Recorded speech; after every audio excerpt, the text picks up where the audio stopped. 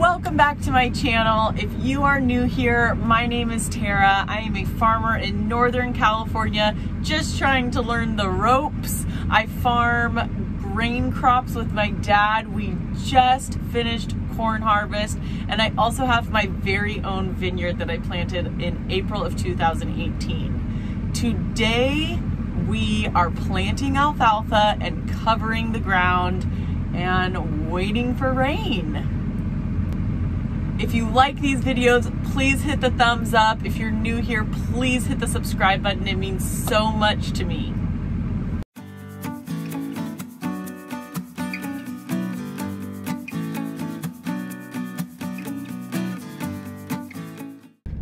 It looks like there's a serious powwow going on over here.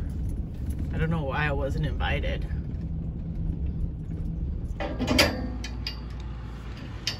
And then Dennis says, yeah, this is where the friends will go.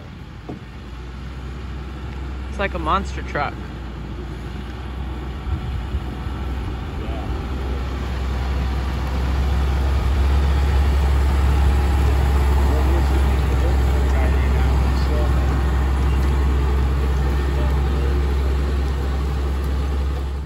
We are in the process of planting our alfalfa right now.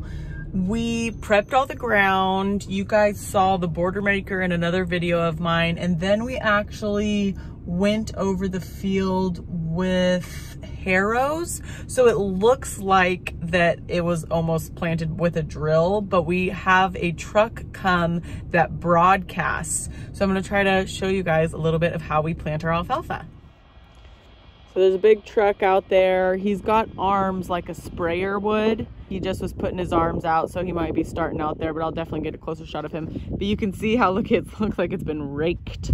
So he'll use a broadcast, and when it comes up, they almost look like they've been planted in rows.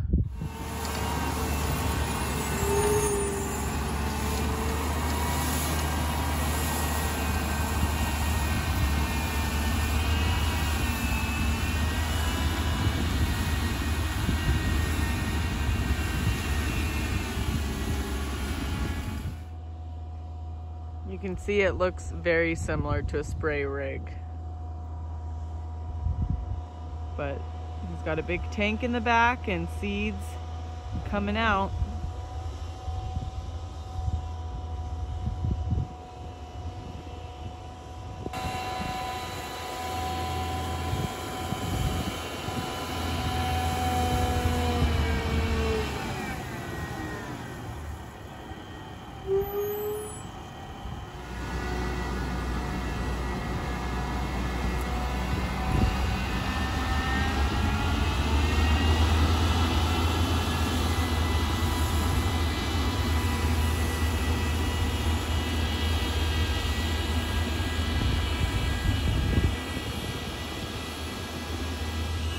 So that's how we plant.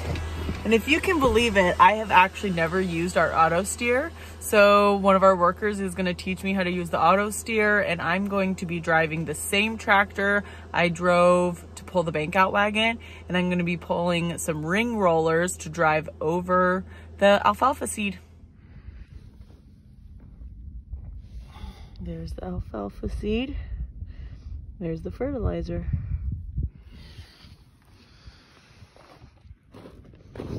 So why do we go over it with the ring rollers? Push the seed and fertilizer on the ground. Good job.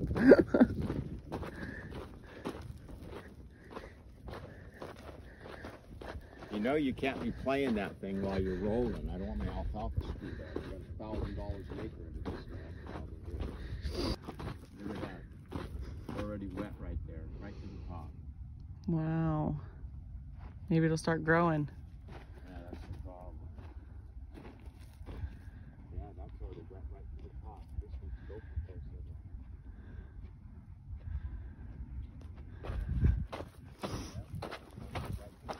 Do they use gopher holes other places, or is that a Delta thing? What exactly is a gopher hole? People aren't gonna know. Just say it. Explain what it is. Oh, just come on, get over here. Come on, you can do it. Just before Vicente gets here, and then I'll shut it off. I can't explain it. Why can't you explain? Take a picture of it. A gopher hole? Machine we use. So my dad says on video he can't explain what a gopher plow is, or a gopher hole. So as soon as I shut off the camera, he explains it to me perfectly. If you don't know what a gopher hole is, he said some people call it a bullet or a torpedo.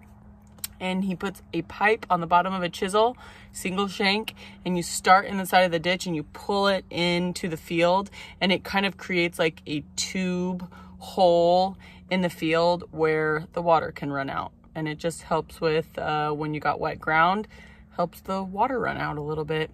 And we have a lot of wet ground here. That's part of living on an island. I'm using AUTOSTEER for the first time. I can't believe it has taken so long, to be honest. Covering up the alfalfa, so this field's already all been broadcasted.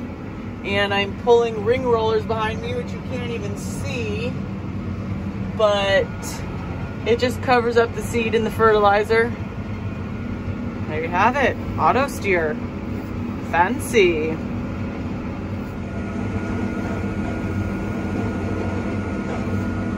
I feel like this is also very dangerous.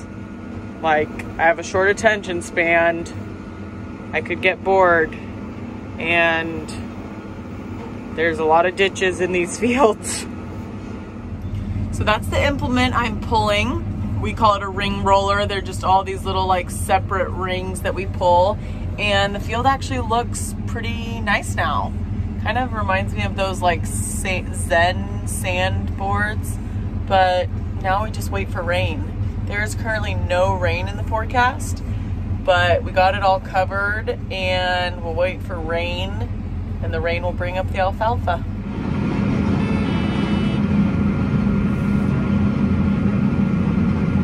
So I turn, and then over on my computer, I try to line up with this red line, and then I hit the steering wheel button on the computer, and then the tractor lines up. Then I just wait. If I touch the steering wheel, the GPS steering shuts off, the AUTOSTEER. So I can't even touch the steering wheel, which is kind of weird.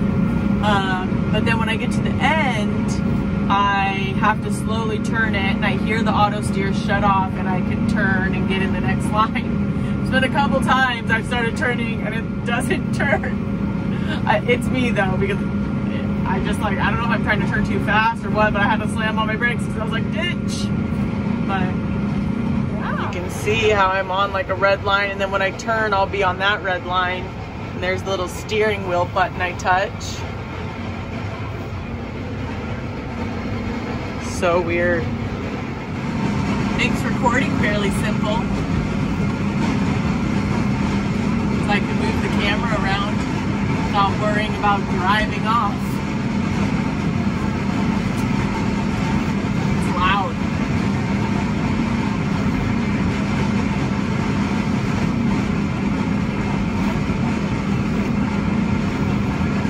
Okay, I'm gonna make my turn.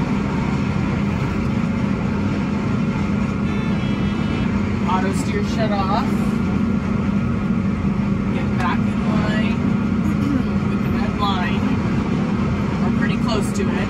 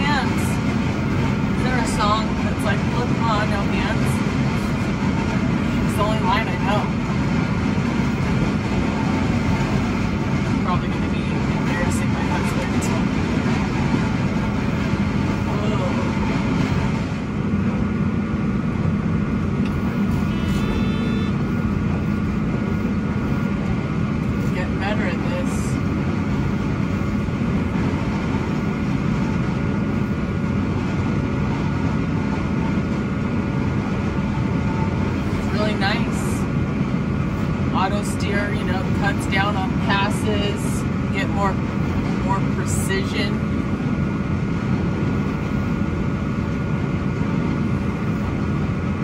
It's the ag community trying to better themselves.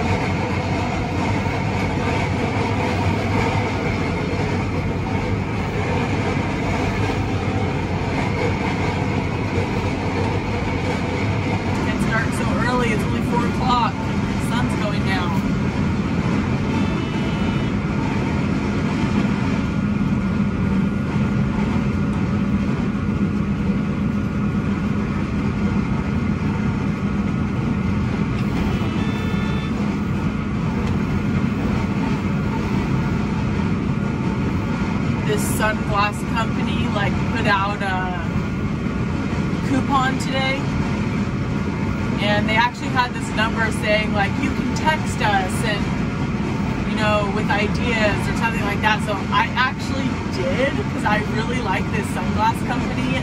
They're affordable and cute.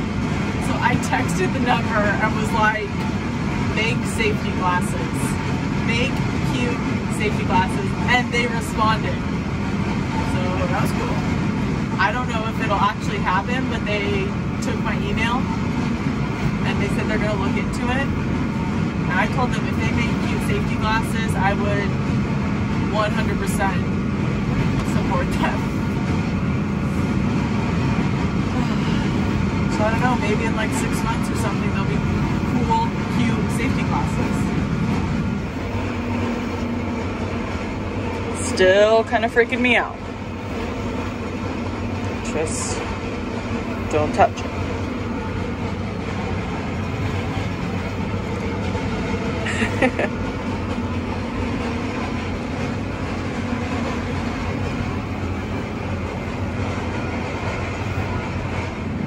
This field I'm working in right now is about 65 acres. The field I was working on earlier today was like 15, 16 acres. So that's like what, 80 acres we're planting. And then I don't know how much alfalfa we already have. I'd have to look at my map, which is on my phone, and add it up. But we'll have a couple hundred acres of alfalfa now. So, yeah. My dad has just been cutting back on corn over the last couple of years. I may have gave the impression in my last video that we went from 800 to 200 in 1 year, and that's not what happened. Over the last couple of years, he's been pretty much dropping leases as they've ended. So we do all our home ranch, and we lease 2 pieces of property right now. It's just, my dad has been wanting to slow down. He's been wanting to plant a little bit more alfalfa, less corn, and you know, when the time comes, I don't know if I'm gonna want to grow corn. I'm just not sure. It's weird. Sometimes it just doesn't. The steering didn't. I started turning the wheel, but the steering didn't disengage. And there's a ditch in front of me.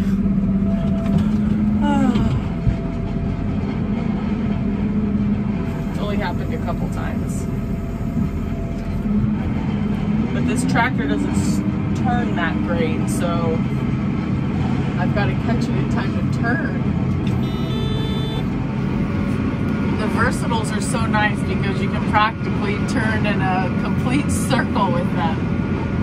Not this tractor. This is a New Holland T7 210. And our versatiles are, we've got a T9030, a T9040, and a T9 450. Those are our 3. And I know everyone wishes we drove John Deere, but it's just not how it happens. The local dealer is New Holland, and that's why we have New Holland.